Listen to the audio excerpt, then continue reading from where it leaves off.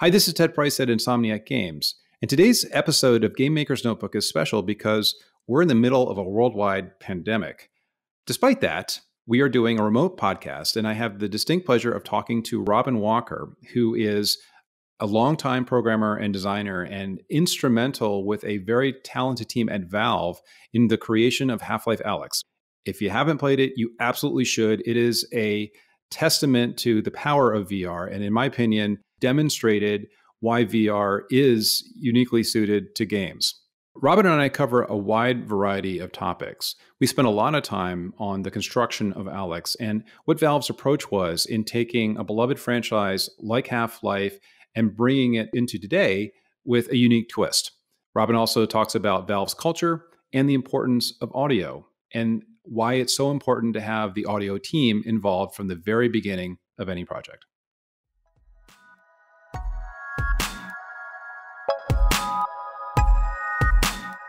Welcome to the Game Maker's Notebook, a podcast featuring a series of in-depth one-on-one conversations between game makers providing a thoughtful, intimate perspective on the business and craft of interactive entertainment.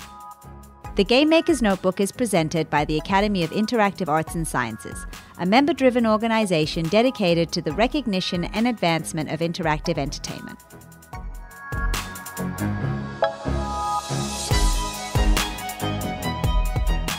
Robin, welcome. It's great to have you here. Thanks for the invite. What's fascinating about this show right now is that we are at the height of the coronavirus pandemic. So Robin and I are in different cities. Robin is up in Seattle and I'm in Los Angeles. And that won't stop us from having what I hope is a wide-ranging conversation about your career, Robin, and the things that go on at Valve. Sounds good. So, first, just because it's topical, how has Valve been coping with the pandemic?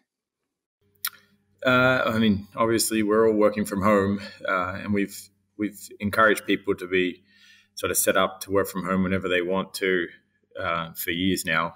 We have tried to be flexible, so there are people who work in all kinds of different ways around their families and work versus home and stuff like that. So it was more a matter of when we saw it coming, letting everyone know, hey, make sure you're set up to work from home. And if you need a PC or anything like that, or, let ITG know so they can get on that and help you out.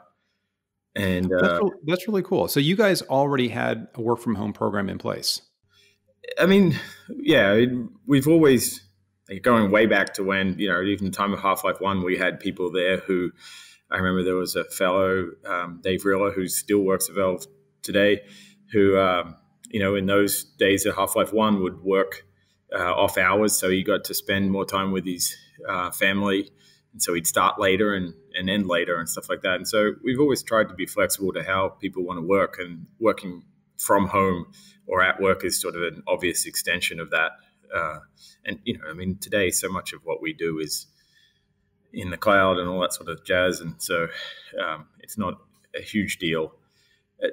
Obviously, there's parts of the project on the Alyx team, we sort of the week we started working from home, we realized if we had to start working from home like 1 week, maybe 2 weeks earlier, it would have had a really scary effect on our ship date, because we just happened to coincide our content lockdown. When we said, all right, we're done making anything now, let's just fix what we have and ship. That really, I think, if I remember rightly, was about a week or two before stay-at-home orders came. Actually, I guess the stay-at-home orders actually came a little later. It was a week or two before at Valve people started to say, I'm not comfortable coming into work. Since there were a fair few people at the office who started doing that before the actual stay-at-home orders came about. And so, it ended up being a good time for Alyx, as much as it's ever a good time, I guess.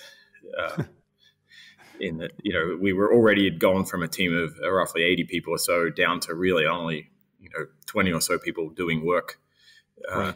Finishing everything. Is there anything new that you all discovered from this particular experience of having everybody out of the office? I suspect that we are woefully behind everyone else. I bet every random indie studio out there with 10 people who spread across the globe are far more skilled and experienced at working remotely than we are. I don't think we have any. We only really learned how do we finish a project right now when we're all remote, and that's a surreal and separate enough process, compared to normal game development. I think the last 2 or 3 weeks of anything are always sort of an exception to any rule around in terms of process around shipping something. True. And so I think we sort of learned how to do that when we have to do it all through text chats and Mattermost and that sort of stuff. But in terms of how we actually design things in this sort of method, I think there are many other people out there with a lot more experience than us. I think I suspect it'll be particularly challenging for us just because of the way we like to work. We're huge fans of big collaborative groups attacking things, and there's no real, especially from a game design sense, no person who owns it. And so, I'm not quite sure how we'll manage to structure that. Well, do you think that video conferences, Zoom calls, Teams calls, those things can partially take the place of those in-person meetings? I mean, we're definitely doing that. It's, we've learned over the years that we sort of use co-location as a dumb solution to all kinds of process problems. If you and I are going to work on something together for just a couple of weeks, maybe a programmer and a level designer or some combination like that, there's just no reason not to go and sit next to each other. And we do that all the time because, we find there's so much creativity comes out of just casual conversation, and often there might be 2 or 3 people working in tight coordination on something, but they're in a room with 3 or 4 other groups of 2s and 3s.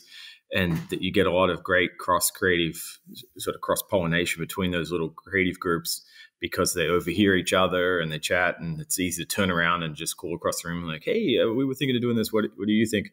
And so I don't know how we'll replicate that kind of stuff in a sort of video conference environment. When we did our the closest thing I can think of that we've actually done was of course we'd had a shipping party planned for shipping Alyx because with everything just being online these days for years now, we've had sort of a shipping party at the office where we'll have a big red button that's connected to a machine that spits out smoke and flashes lights and plays alarm sounds and everything. It's all just, we just have to press a button. For years, when it used to be that when you press the button, it just clicked a mouse on a computer somewhere, which had a mouse hovering over the Steam, the button that actually just set it live on Steam. And so we were gearing up to do that same thing this time around and realized we wouldn't be able to do that. And so we tried to get as many. We just sort of said, let's just see how many people we can get into a single big video conference, and ended up getting, I'm not quite sure how many, probably over 80 or so people showed up, and we're all there when we symbolically clicked the button. So okay. close enough to the real thing, right? Make it up as you go. Yeah. Well, do you think that the industry is going to change at all as a result of what we're going through right now? I don't know. I mean, we've definitely had, I assume lots of people are having similar thoughts and conversations to what's been happening, that I've seen happening around Valve, where there's definitely some people are realizing that, with a bit of process adjustment, I think they could be fairly productive from home, and perhaps thinking about how they may restructure where they are when they do their work. But I really don't know. I mean, I don't know how this is going to go. There's a group of us. There's a bunch of people at Valve on Alyx who have finished up their time on Alyx and are starting to think about what they work on next. And one of the nice things about Valve is there's always this set of options in front of you, from things that are live services that have been running for years to things that are, coming up and new that we haven't announced. And it's sort of weird to think about how to work on some of those newer things when you can't sort of, we don't have as experienced a process, and there's a lot more things up in the air, and far fewer constraints, right? So it's always a lot scarier. Well, let's assume that you actually do go back and life resumes to in a way that's similar to what we've experienced prior to the pandemic. How does Valve decide on its next projects? How Valve decides on projects is a long-running sort of source of confusion to people at Valve and people outside Valve, I'm sure. The sort of super short answer is those decisions are made largely the same way any other decision at Valve is made, but it's sort of it's very messy, and there's sort of a lot of detail to it. But messiness to us doesn't imply, like, there are some processes where we're sort of happy with them being messy because the messiness is a lesser evil than other things that we would get if we tried to make it less messy. So I guess to be more, to put some specifics around that, like what's happening right now with Alyx. So you've got a project with a bunch of people and they finish up their project, and thankfully it's not another service project that's going to run for the next billion years. And so people actually get to move on. And so there's a simple choice about, well, where do those people go? And so if you wanted to eliminate messiness, you could make that very easy, right? You could pick a person. It could be Gabe, doesn't really matter, and say, all right, that person decides where everyone goes. That's a very crisp, clear process. It'll be over in a couple of days maybe, and everyone will know what they're going to do. But obviously there's trade-offs there about those people's ability to feel like they have control over the work they're doing, their growth in the future, the people they get to work with. Those are all choices that you've now removed from them. Now you could let them all decide individually, which is what we try to do. But of course, it means that something that might have been resolved in a couple of days now may take weeks, maybe even a month to shake out before everyone has figured out where they're going. And in that time, they're going to need to talk to a bunch of other people in the company about their projects. Like if I came to work on CSGO, what sort of work, how could I help? What kind of things are you trying to do? What's the CSGO team's plan for the next 6 months or so? How could I fit in? How could I help? Those are the sort of conversations that I would need to have with essentially all the different groups in the company if I want to, make a choice about where I want to work. And so there are processes like that we sort of accept that they're messy. They're going to take time to shake out. But we prefer to optimize for the things we get out of those, which are things like employees feeling like they have a lot of control over what it is they work on and why they're working on it and who they get to work with. In fact, we try to encourage employees as much as possible to think about basically who you want to work with, and perhaps more than exactly what you want to work on, because historically speaking, we found that tends to lead to your happiness more than the specific thing that, you can have a lot of fun and learn a lot if you work with the right people. It doesn't, what you actually work on tends to not matter as much as you might think. So are you implying that not everybody gets along at Valve? I'm joking. We're human beings. So, I mean, this is a super long way to circle back around to your original question, which is, I mean, the choice of do you start something up new is a thing that you sort of, and any one of those people could be thinking about in addition to their question that they're asking themselves of, do I go work on Counter-Strike, or do I go work on Dota, or do I go work on Steam, or do I go work on hardware or something, right? So another one of those choices you have is, do I try and spin something up that's new? And spinning something up that's new is a messy, complex process that takes quite a while as well. And, I think for Alyx, for example, it took probably, I think, two, maybe 3 months, really. I think from the moment that, sort of group of 5 or 6 people started thinking themselves, started really doing some work to the point where I think other people started regarding it as a thing that might be worth going to work on. And that first month is probably more time spent talking to people than it is actually building anything. Because, at the end of the day, if you're going to try and get a bunch of people to come work on a project, you have to be realistic and say, if I ask, say, 50, 60 people to spend the next 3 or 4 years of their careers on this project, to be honest and responsible, I have to really do a huge amount of work to be confident that that is a good choice for them and myself, obviously, relative to working on Counter-Strike or working on Dota or working on Steam, which are the real, very valuable options, right? There is a vast number of people out there who would really like everyone at Valve to work on any one of those things. And so I have, I think, a responsibility as a person thinking about starting something up that's new to really force myself to say, is that as valuable as working on a big Counter-Strike feature or a big Steam feature? It can't be a small side fun project for me that I would like to do. It needs to be something that's meaty and valuable to a real large number of people out there. And so, it takes a long time. Well, 2 months doesn't sound like a long time to me, frankly. If you're talking about a brand new project the size of Alyx, that seems like no time at all to have an idea and to curate it to the point where you can have other people buying into its potential. Yeah, I completely agree. I think that Alyx, to some extent, one of the reasons that the project, it succeeded or was a project that we could really get going fast was because it cheated so much around those things. It leveraged so much of the strengths we already had, right? Like it was taking a gameplay we understood really well and figuring out how to put it into transition it into a new medium with new sort of capabilities. That's a heck of a lot less scary than starting with that blank slate and saying, all right, what's the next Half-Life?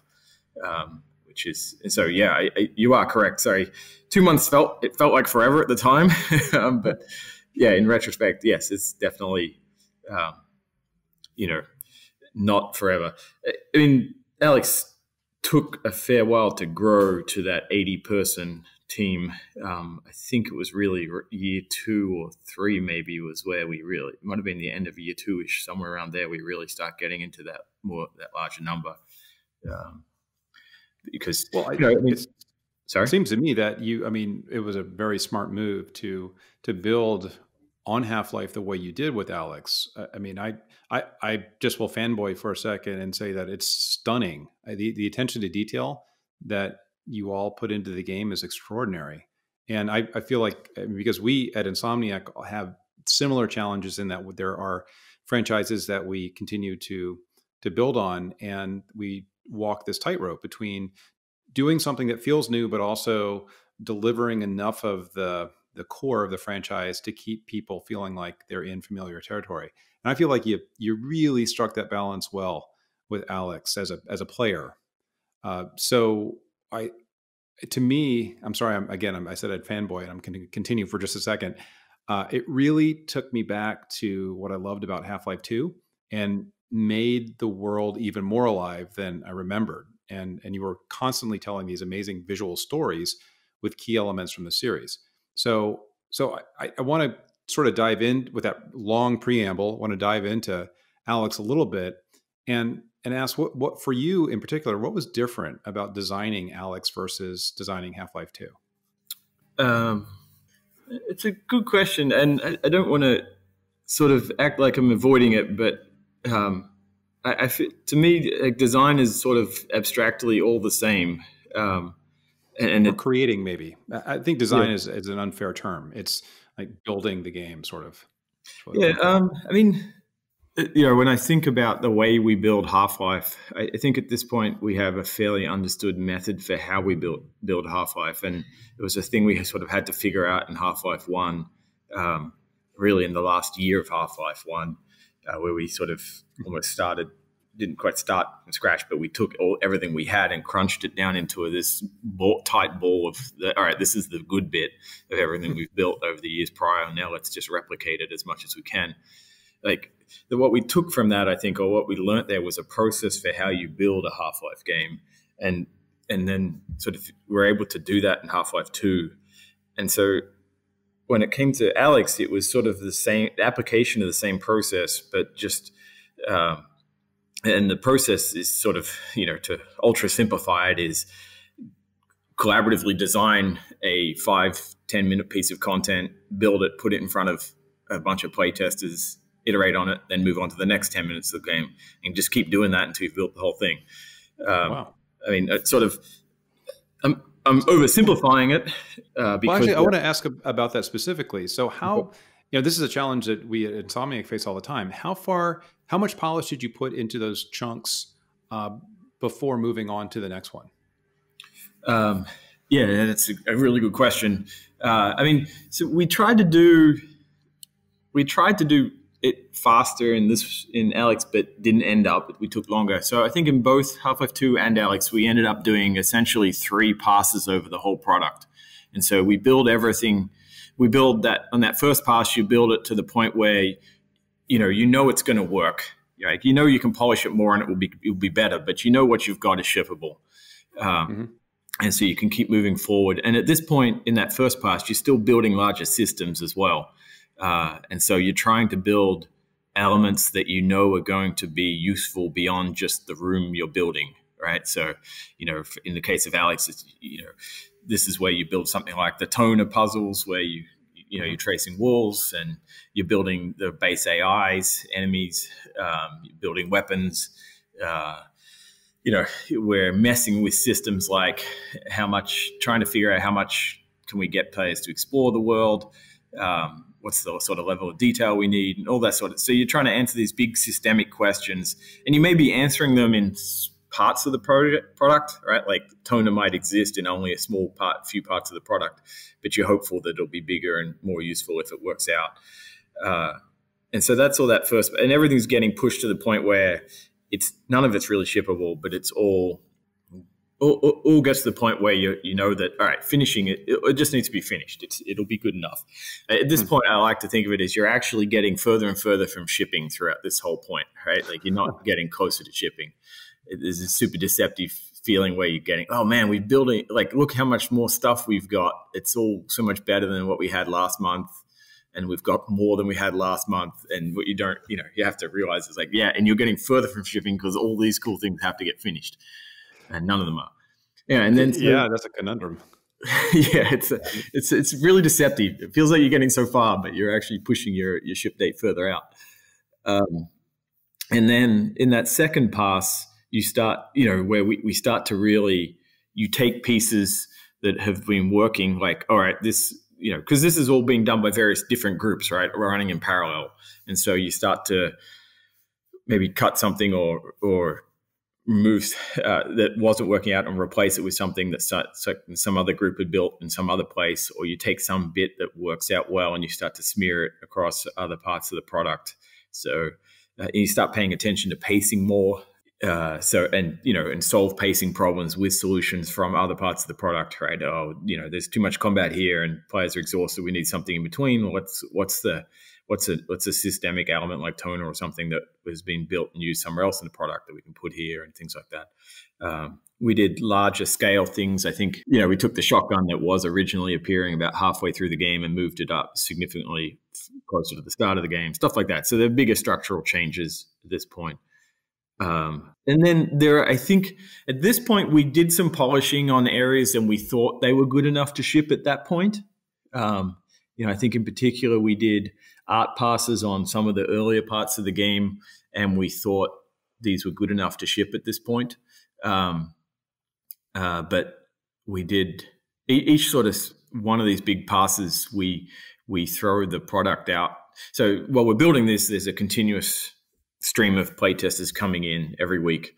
And so in the early days, they're people inside the company just on other projects. And then they start to be friends and family and all that sort of stuff, start going to external people, non-game developers. But in addition to that, when we finish these bigger passes, we throw it out to the whole company and say, go play, send us big thoughts. And we get back larger structural stuff like big pacing problems or issues around the sort of stuff you're talking about, like the degree of novelty to sort of nostalgia, which is a thing we grappled with a lot, or just so company playtests. That's a fun one. Are they mandatory for you all once you get to a certain point in a game like Alyx? No, they're not. Or are they voluntary? My first thought when you asked was like, do you mean it's mandatory for everyone else in the company to play the game, not just? And I was like, that sounds great. Yeah, no, actually, we argue about this all the time internally. Is because to get people to put down what they're working on for other projects and give you honest, blunt feedback takes time, right? Yeah, absolutely. Yeah, so we did them over Christmas both times, which was one sort of way to argue that you're probably not getting a huge amount of work done. We put it on. It gets pushed out to Steam on Public, so so that anyone can play out there from their home. And we on that second one, it was when index had shipped, and so we handed an index to everyone in the company and said, "All right, here's a thing for you to play it on." And so we really hoped, we'd get a bunch of playtesting. In the end, I don't think we probably got 30% of the company at the time to play through.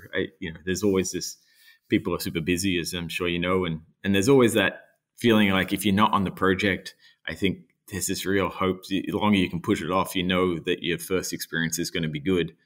Whereas, the closer it is to shipping, the better the game's going to be, I think. Right. And people are, well, let me ask, do you find that people are reluctant to show off their stuff in early phases, and they just ask, "Hey, Robin, can we just wait for a couple more weeks before we show off this this puzzle or this part of the game?" Or not? Or are people really willing to go out there and show stuff in its raw form? I think that people are generally willing to do it. They're always sort of hoping to get it as good as they can beforehand, but it wasn't ever really hard to convince. It was sort of more the opposite, actually. There was always an eagerness on the team's part to find out what do people in the company think. I think for the first year or so, certainly we're quite a small team, and there was this there were people on the team who had worked on previous pieces of stuff that were sort of Half-Life related, who were very concerned, like how we, are people in the company going to be unhappy enough that they'll try and argue we shouldn't continue? And I think at that point, that wasn't a concern that I or most people on the team had, because we'd done so much showing and talking to people throughout the company in our early versions that they sort of all understood what we were trying to do. Well, with that in mind, I mean, because you kind of infer that there's an inflection point, right, where people ask, "Hey, should we continue? Is this going to be a success?" Was VR ever part of that conversation, such as, "Hey, maybe we should consider doing this not in VR but on PC," or was that always just a given? This has to be VR. It was always a given, just because that was actually how the project started. It didn't ever start as a Half-Life game. It started as a VR game, and quickly became a Half-Life game when it became apparent that in all the various ways that I think people can see now, having played it, that Half-Life just works so well in VR. And so there was I think the entire length of the project, there were always people lamenting, "Man, I wish there were a lot more people who had VR headsets out there, and I wish we had some way we could make this for non-VR." But every time we ever looked at, what's left if you take the VR parts out of it, there's just nothing left. It's like which shouldn't be surprising.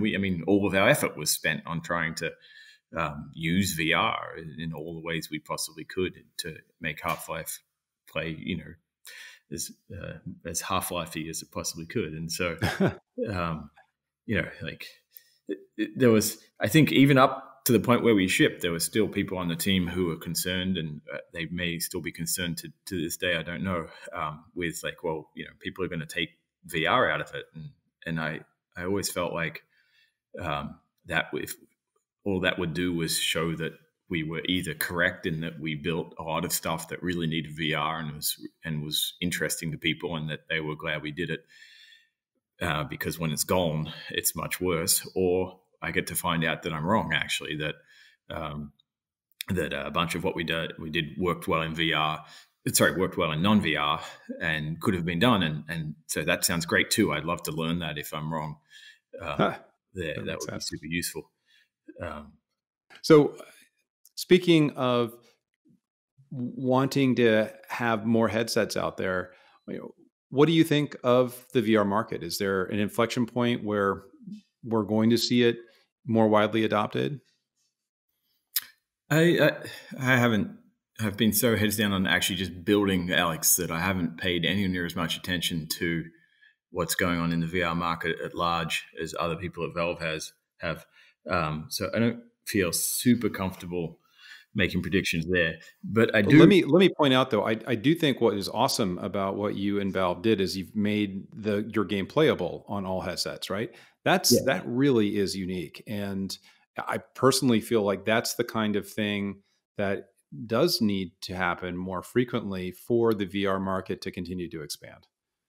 Yeah, I mean, I think we probably sound like a broken record at Valve every time we talk about this sort of stuff, but we're just enormous believers in open systems, and we're huge believers that they always. I was going to say win in the end, but what I mean by that is they produce the most interesting stuff in the end, right? Like we're a company full of people who came from the mod communities and indie devs and all that sort of stuff, and we've just seen when game design is too much of a search problem. Much more of a search problem than an analysis problem. And so you get, or I should say, I guess, novel game design. And so is a search problem. And so you just get, when you have the most people all thinking about it with their own perspectives and their own backgrounds and their own skills, you just get so much more creativity out there.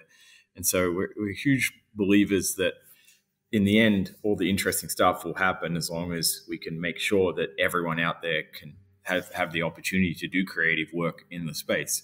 And so, like that choice of like, is it playable on everything was just literally never a point of discussion. It was just obvious from the get-go that was going to be the case. And so we worked on that as much as we could. I said I don't feel super comfortable making predictions about the VR market, but I do, like the way I approached it was that, in terms of when I look at, is there a future for VR or anything like that, which is something I think I was asking myself as a game designer, just like many other people out there in the games industry are. And to me, I felt like I've never believed, I don't think really at Valve we've ever believed, it's not going to do silly things like replace stuff, right? We're not all going to stop using our computers to go to VR and stuff like that. But the interesting question was whether it would be able to provide experiences that were novel enough that they existed on the, in their own space, such that everyone who has a computer still wants to get a VR headset as well, because there are experiences over there they really want.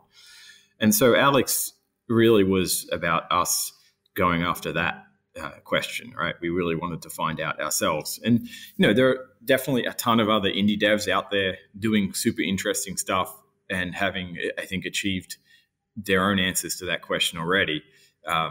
I think we wanted to take a shot at it ourselves because we had, we just find we learn more if we go and do it ourselves and if we just look at other things. And so there was this sort of feeling that we needed to go and explore that space. And in particular, the space I was really interested in exploring, I think, and a bunch of other people on the Alyx team was specifically all around input. Okay, when I look at VR, I think everyone often the focus is on the HMD, but as a designer, I find that the controllers are much more interesting than the HMD. The HMD absolutely adds a lot to it. You get, everyone's conversation.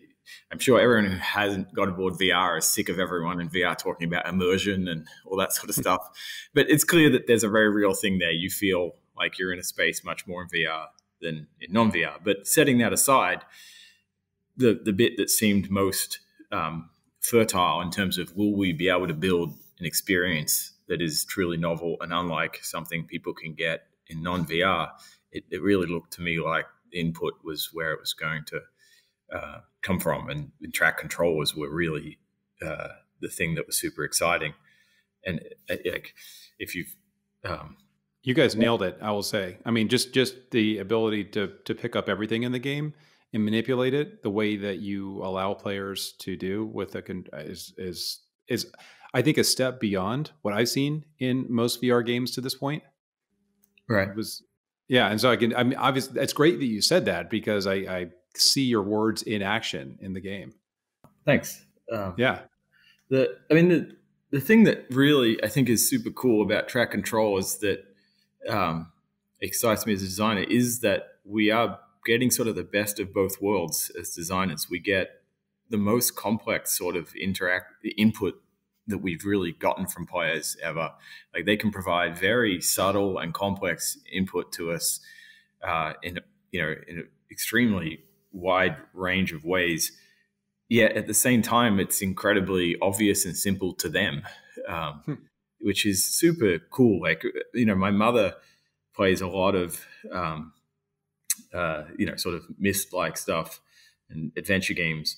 And she can play Alyx in a way that she would never be able to play Half-Life 2. I didn't even really ever bother trying to get her to play Half-Life 2 because I know at the point where she needs to sit down and move, use WASD and a mouse, she's going to spend a bunch of time grappling with that before she really gets to even experience the game. And yet in VR, she can actually just stand, and I don't even need to explain stuff to her. She'll reach out and pick stuff up.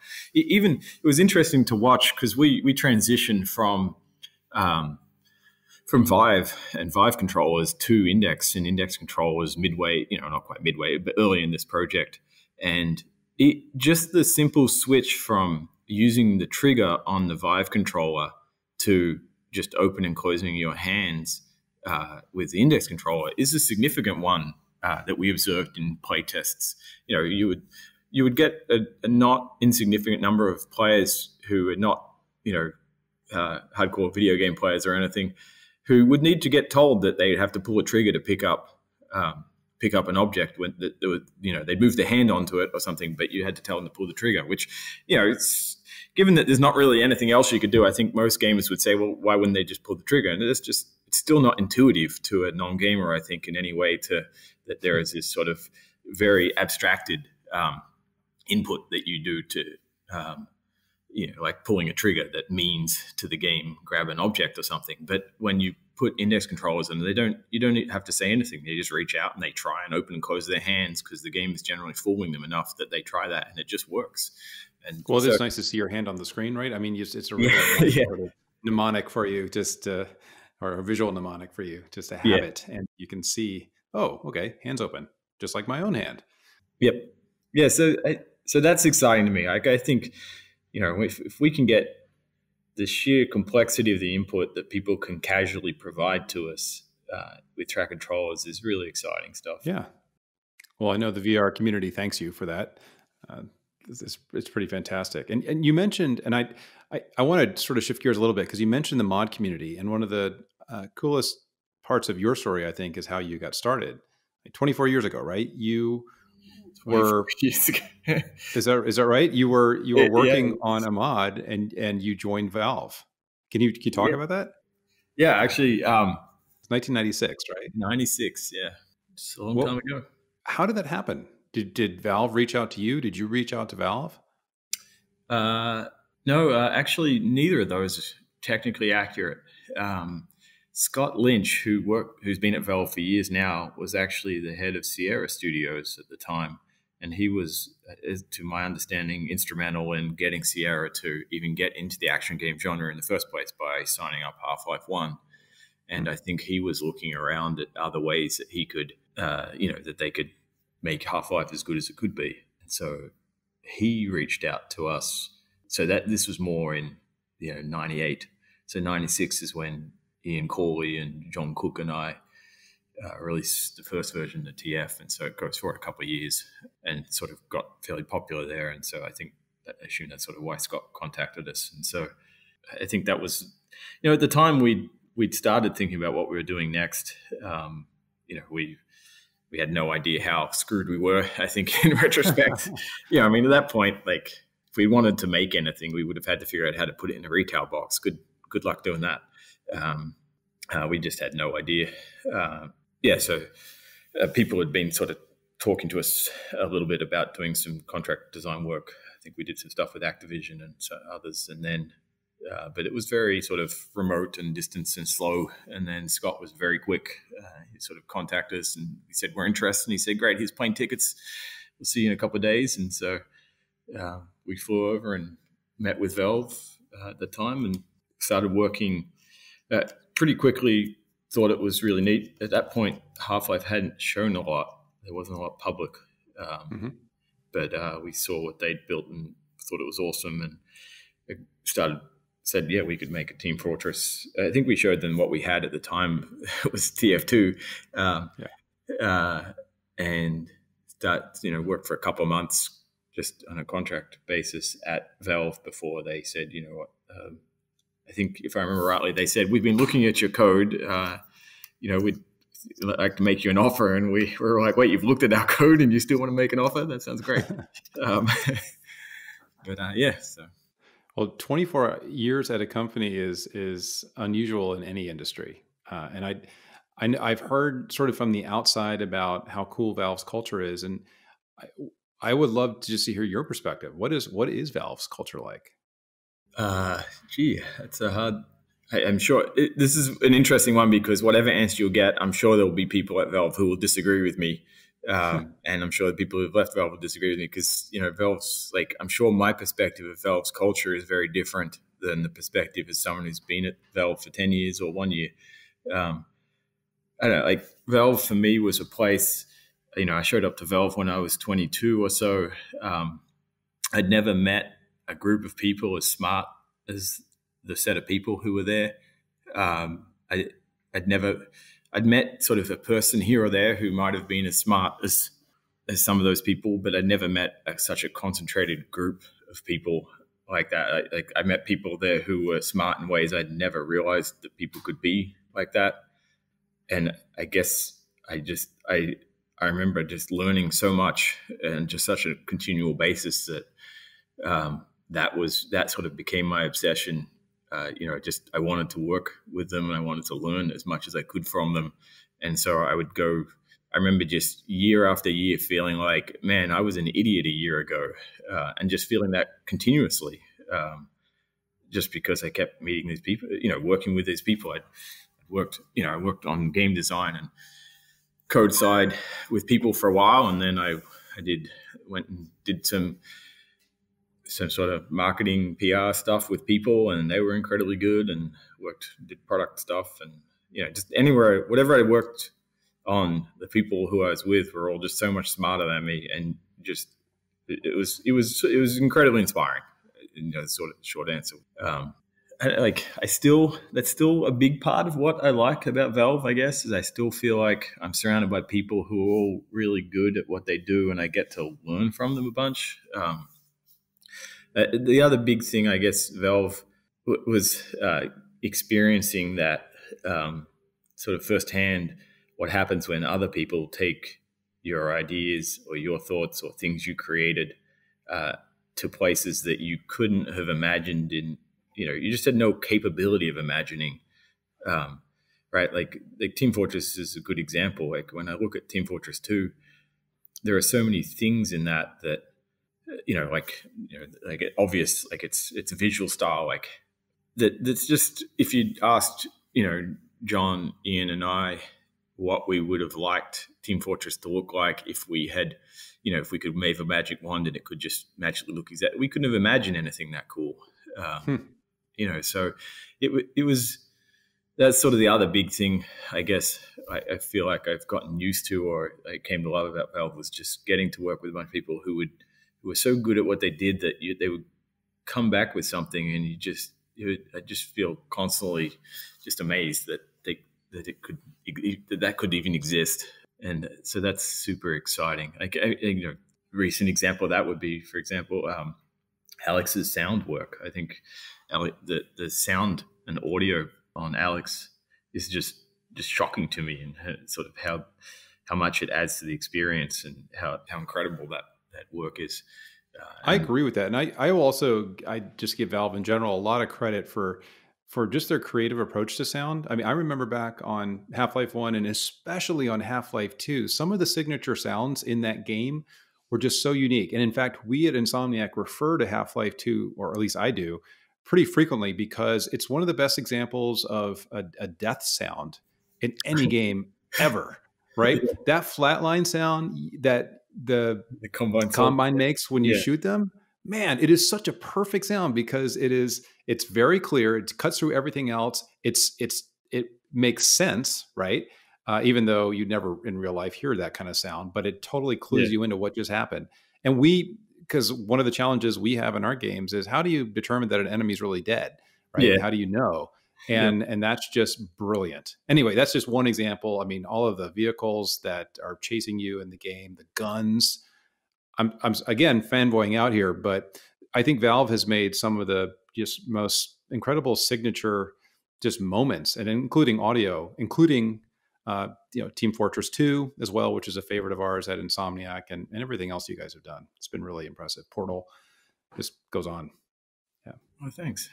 I mean, I wish I could say something super, useful as to how that came about. But I mean, I think I think at a high level, we've just tried to, do what I think, we all try to do, and is hire really good people. And then I think culturally, to get back to your culture question, I think we just try to, as much as we can, encourage them to embed within the team, become a big part of the creative process.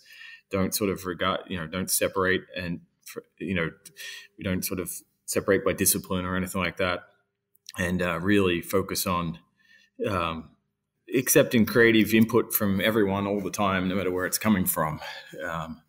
And so I think that some of our biggest successes really just come from those bits where we get those all the disciplines involved from the get-go, right? So, I mean, to pick a spot, I think that really embodies this in Alyx, it'd be Jeff.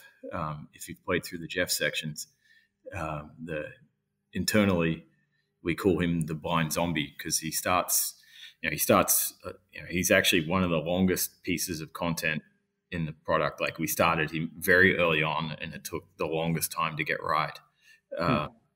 And so it starts because we were doing observations about what is an interesting thing to do in VR that was that's novel, that, really wasn't something that was interesting to do in non-VR in a way. And so this is early on, we're probably 3 or 4 months into the project at this point. So we're watching a lot of people play this early prototype we've got that's sort of 15 minutes or so of Half-Life 2 content, like literally all Half-Life 2's assets, textures and AI and everything just running in VR. We've got rudimentary hands going. And we're just, we're putting people through, and we're just trying to look for patterns. Like, what are the things that people are saying that, that multiple people say? What are the reactions that multiple people are having, and so on. And one of the things we noticed was that a bunch of people would enjoy getting up close to Half-Life 2 enemies. Like, so we had dev maps where all the enemies are standing around, right? So you could move around them and stuff like that. And people would like to walk around like a Half-Life 2 enemy, like some model that they'd seen 1,000 times in Half-Life 2, and talk about how interesting it was to see it up close. They'd often talk about how it looks different than they thought or whatever, and they liked looking at the detail. They'd notice things on the character that they hadn't noticed, even though they'd seen that character so much in Half-Life 2.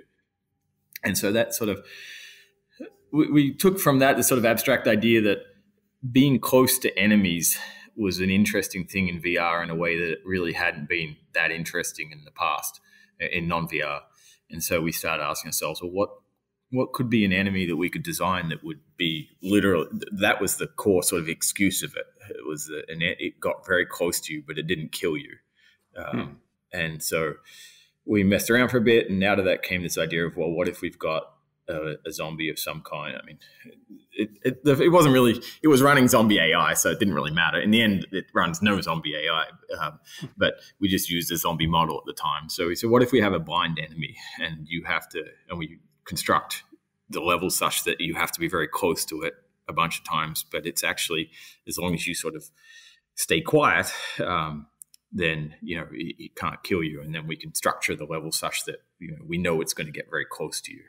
And so it starts all the way back there, and then goes for then fast forward 3.5 years of dev work or so, because God, it took so much work to get that thing to work. Just down to things like, if you say you've got an enemy that responds to sound, right? I mean, as I'm sure in your games, you play sounds all the time, of all different volumes and so on. And trying to build a rule set around what sounds, it became pretty clear quickly that he shouldn't react to all sound. He should react to some sounds and not others. And, it's teaching the player the rules around that took lots of iteration. But to roll back to the original thing that made me think of this is I remembered seeing for just months over the course of the project, years, but there would be concerted sort of pushes on the blind zombie for months where I would see a room full of people watching a playtest and then debating for 2-3 hours often after a single playtest, what they'd seen. And that group would contained all these various disciplines. So you've got the animator for the blind zombie in there, you've got the modeler for the blind zombie in there, you've got the level designer, the programmers, and the sound guys, and often the writers would be in there too. And so you have this whole discipline. And so you've got, in particular, I think for someone like Jeff, because sound was such a big deal for that design, the sound engineers or designers were in those original conversations and those original playtests, and they were in and watched every one of those playtests all the way through to when the game shipped as well. And so if there's anything that I could point to and say, I think this is why sound has worked out well in our games, it'd be trying to embed those people that early and that deeply into the process so that they're there talking about, I think we should change the visual design to this, or we should change this bit of the level, so that sound is being treated really importantly in that core design of the sort of gameplay element you're dealing with. I agree. I mean, that's an important discussion for, I think, all dev teams to have, is that audio is a first-class citizen. And it's so interesting to me how over the years, we've evolved. Visuals, we started out being a very visual industry, and then audio has caught up. And in many ways, without the kind of audio we have today, games wouldn't be successful. They just wouldn't. But they're in many ways the silent partner to, not silent, sorry, that's ironic. Pretty good. But they're the sort of the unseen but super important team that's in there. And we also have the same approach. You got to get the audio designers in at the beginning, because they offer so much, and they really need to be there to help vet the ideas and make them better. I think this was also the first project where we really got that first class citizen sort of stuff in at the code and systems levels too. So the level of control and power the sound team had over, over all their systems, over their sounds and everything, was sort of much more at the level that we managed to, I think, get into a smaller set of things in Half-Life 2, right? There are sort of subsystems in Half-Life 2 where, like particles or something like that had a huge, actually, I guess not in Half-Life 2, particle systems, our Half-Life 2 particle systems were not that great compared to what we got to later. But, we in Half-Life 2, we started thinking a lot about how we sort of abstractly link our content together, so that various disciplines could iterate as rapidly as they wanted to, and could be as additive and creative as they want to, without requiring any other discipline to sort of create a hook for them or to get involved. And I think Alyx was really the first time we fully achieved that on sound. So, they have some real powerful capabilities around all their sounds, whether it's wanting to look at the state of the world. Like if I want to feed in the distance between the enemy, the number of zombies that have got line of sight to the player, and the distance between them and the player, and maybe the time since they last attacked or whatever. If I want to feed any of those sorts of bits of information into my sound, and then feed it into the volume or the attenuation or whatever other part of the sound I want, they sort of created that capability. They really have essentially a mini programming language they can bolt code onto any any sound that's playing and manipulate it dynamically. And they got a huge amount of power out of that really manifested, I think, allowed them to take those game design sort of goals and really make sound work for game, do heavy lifting on the game design side in a way that we haven't really been able to in the past so much, beyond just like, hey, when this happens, the sound should play type stuff. Yep. To me, it's been wonderful to hear more about Valve's culture and the games you've been making. But I also want to just congratulate you on Alyx, you and the team. It really is an incredible experience. And for our listeners who haven't tried it out, you need to. It's a great example of how VR can realize the promise of VR. I think the Valve team has done an amazing job of bringing that world to life in a way that I, as a fan, have wanted to see it. So, Robin, if people have additional questions for you, how can they get in touch with you? Actually, I think on the Valve software webpage, there's a contact form, and you can mail various Valve employees who have been silly enough to say, sure, I'll accept emails from random people on the line. Luckily, I'm one of those people. So yeah, feel free to just go and send me an email. That's really cool, by the way, that Valve does that. Well, I hope people take advantage of that and ask you reasonable questions and insightful questions. So again, thank you, Robin, for taking the time to join us today. Thank you very much. It's great.